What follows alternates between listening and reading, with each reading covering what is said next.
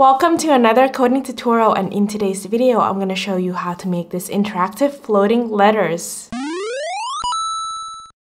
First things first, let's upload the font. So come to this arrow here, click the plus sign, click create folder. I'm going to call my folder fonts. Then I'm going to click this arrow here and then click upload file. And this is where you're going to be dragging and dropping your file into. So actually you can upload your font in the same directory as all of these files here. But the reason that I'm putting it in the fonts folder is because I think it's a little bit cleaner and in case I want to download multiple font file later. All right. Now what you need to do is that you need to use a function called preload to preload our font. So function preload. And then you also want to create a new variable, which I'm going to call font. And we're going to set font to another function called load font. And then the argument that we're going to put in here is actually the location where the font file is. So in my case, it's in the folder called fonts, and the file name is roboto-regular.ttf. So that's exactly what I'm going to put in. Don't forget to put a quotation mark and then fonts /roboto-regular.ttf. All right, and then let's click run just to make sure everything is okay. And everything is okay. All right, so next we're going to be writing the text. And what I'm going to be writing is actually a letter of an alphabet. So how about we create an array of alphabets, which I'm going to call alphabets. And it's going to be an array of uppercase letters. All right, and then I'm going to also create another variable called letter, and in setup, I'm going to randomize what this letter is going to be. To get a random value inside an array, I can just put in a function called random and then put in the name of my array, which is alphabets. And this way, if I were to print letter, just to see, get O, A, W, J, W again. So we get a random letter inside the alphabets array. Great. Next, we're going to draw our letter on the canvas. And we can do that using a function called text. And we're going to put in 3 arguments. The first one is what is the text that we're going to be writing, which is our variable letter. And then the second and the third are going to be the x and y coordinate of the bottom left corner of the bounding box of where we want the text to be. So let's say we want it to be in the middle of the canvas. So width divided by 2 and then height divided by 2. Then let's click run. All right, so the bottom left is actually at the middle of the canvas. So we're gonna put a few more functions. So the first one is how about text font, and we're gonna put in our font. And then how about text size? What if we set the size to be, let's do 50. All right, see, so that's bigger now. And then I also want to, actually instead of putting width divided by 2 and height divided by 2 here, I want to use a translate function. And then translate the origin to this point. Then I can put in 0, 0 here, and we should get the same thing.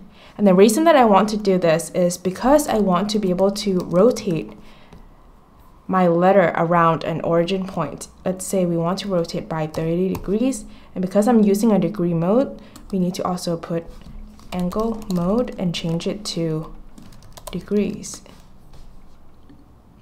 All right, and as you can see now, it's rotating around the origin point here. And just to show you, what if I say angle here, and then I'm going to map angle to my mouse location, mouse X location from 0 to width, and then between degrees of 0 to 360. All right, great. Okay, so next we're gonna put this set of code in a class. So let's come to this arrow here, click the plus sign, click create file. I'm gonna call it letter.js. And then before we start writing a class, what we want to do is that we want to go to index.html.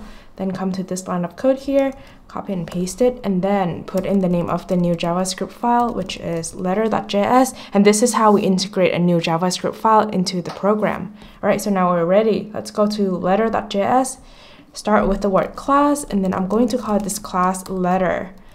And then inside the constructor function, I'm going to declare, let's start with x and y location. So this.x equals to x, and then this.y equals to y. And then I'm going to create a method called display. And then this is essentially the code that we already wrote, which is this. We don't really need angle anymore. All right. Okay, and instead of translating to the middle of the canvas, we're going to put in this.x and then this.y. And then how about we initialize the angle to be at 0? Actually, let's randomize it between 0 and 360. Okay, let's just try to create an object letter. So let's go back to sketch.js, and then we're going to, how about just declare a variable called L, and then inside setup L is going to be a new letter object. And also let's put it just in the middle of the canvas. So width divided by 2, and then height divided by 2. Then in draw, we just need to call the display function. Oh, angle here has to be this.angle. And actually also, I want to move all of these inside my class too, actually. So let's put the alphabet inside here.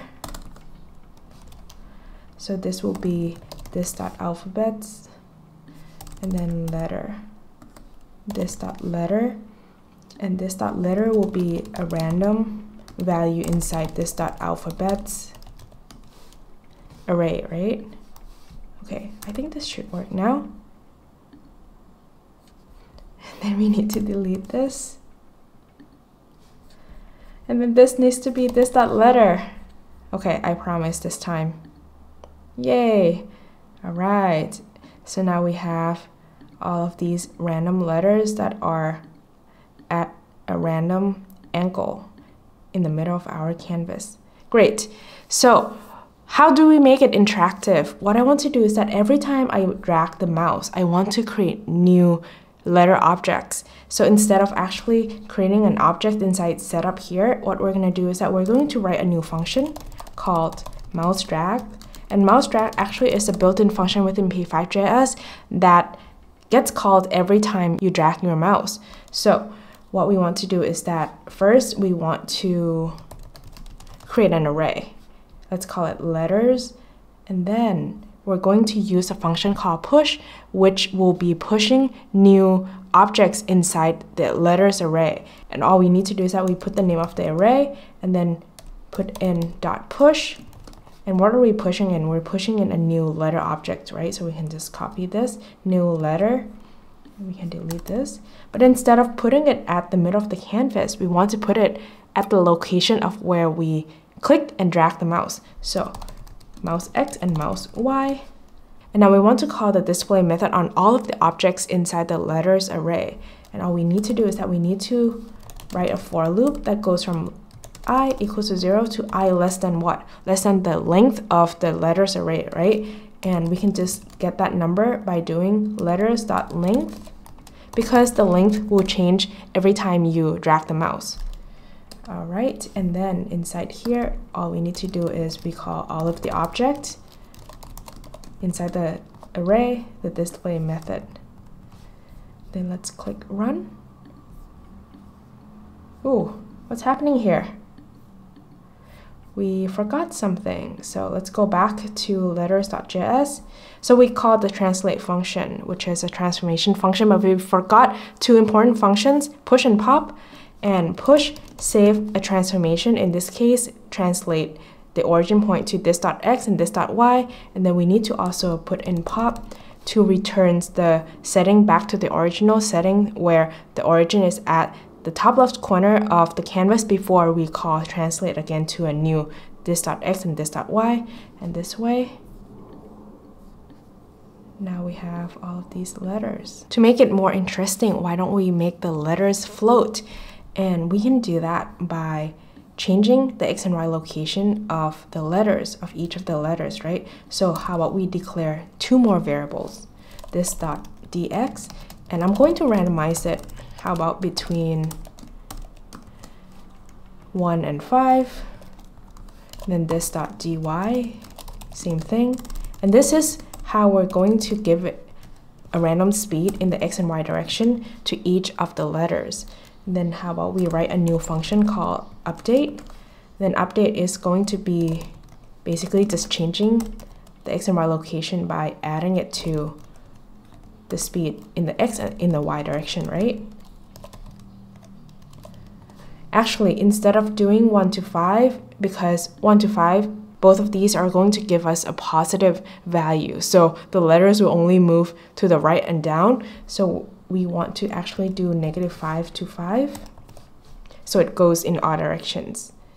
All right, let's try that. And then let's go back to sketch.js and make sure that we call the update function. All right. Ta-da!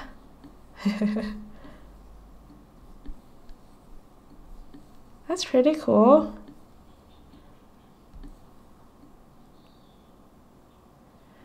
All right, the next thing that I want to do is that, as you can see here, all of the letters are off the screen, right? But actually, the update and the display methods are still being called. So what we want to do is that we want to actually remove all of the objects that are actually already off the screen so that we're not calling this on something that we cannot see on the screen. So what we can do is that we want to first check which ones are off the screen. So let's come to letters.js. I'm going to write a new method called offScreen. And it's basically just going to check our x and y location. So if this.x is greater than width, or this.x is less than 0, then in the y direction, or this.y is greater than height, or this.y is less than 0, then we're going to return true, then else, return false. And then now, all we have to do is we have to come back to sketch.js here. Inside the for loop, we want to check if letters of I dot, and then the method, right, off screen is equals to true. Then we want to remove it from the array, and we can do that by using a function called splice, and you can just put in the name of the array and then the method splice, and then we're going to give two arguments. The first one is the index of the object inside the array that we want to remove, and then the second one is the number of objects that we want to remove from the array from that index. So with 1, we're only removing the one with the index equals to I. So just to show you, I'm going to also print letters.length just to show you that letters are being removed. Let's click run. So now we have, you see that? It just went down. So let's try again. 1, and then this one, 0. Okay, so it works, but not that great. So if you notice here, can you see that the letters are kind of flickering? And that is because of how we wrote this for loop. And we can fix that quite easily. The reason that it's not ideal to put it this way is because let's say that we have an array of size 5 and then we want to remove an object at index equals to 2. Once that one is removed, all the objects to the right gets moved to the left. So now the one that was previously in the third location now is in the index equals to 2. But then because we already checked index I equals to 2, the next one that we're checking is I equals to 3, meaning that the object that gets moved to the location at I equals to 2 will never be checked, and that way it will never be removed.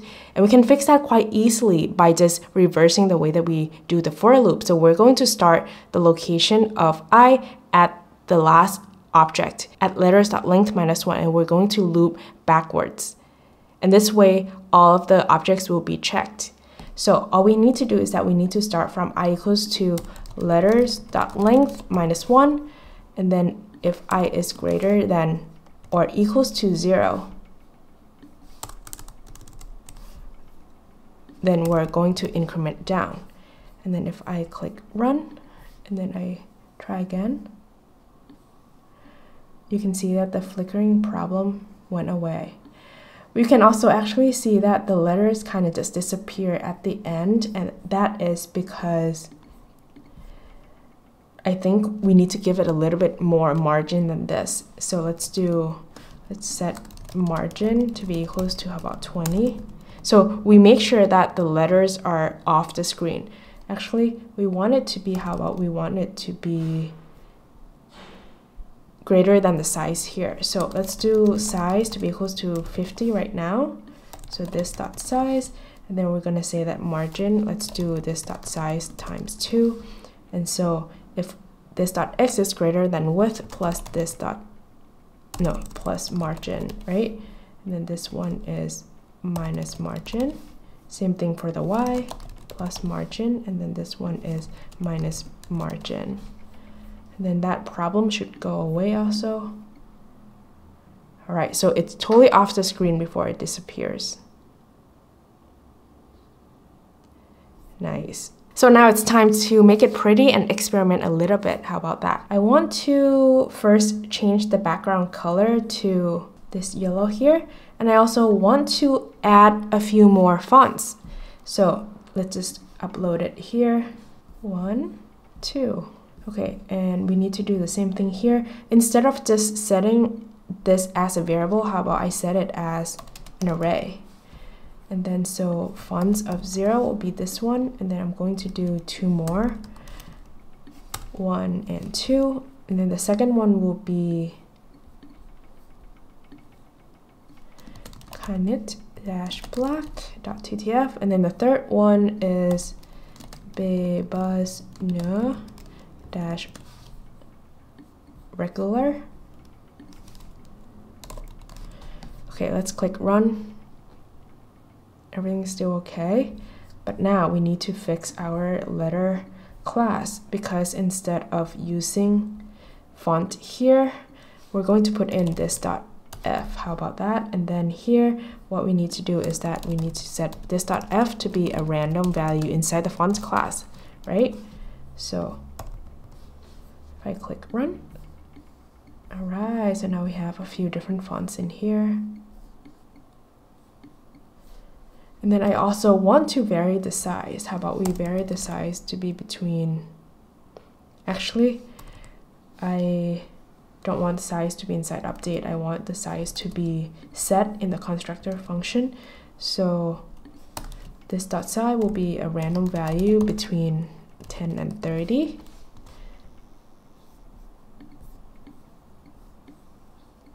Okay. Then one more thing that I want to add is that I want my letter to actually rotate. So I can put a speed, an angular velocity. So let's set it as angle v, and then I want this to be between 1 and 3. No, actually that might be too much. Let's just do 1. So it's between 0 and 1, not including 1. And then in update, all we need to do is that we need to increment this dot angle with this dot angle v. I think that should be it.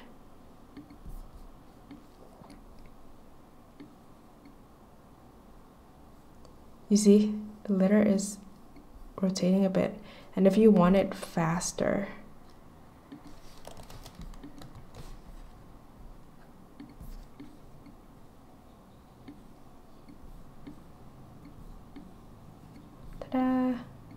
so there you go. This is your interactive floating letters. And I'm using a letter as the text to write on the screen, but actually this allows you to experiment with different shapes, different elements, whatever you like. I think this is a very fun one, so give it a try.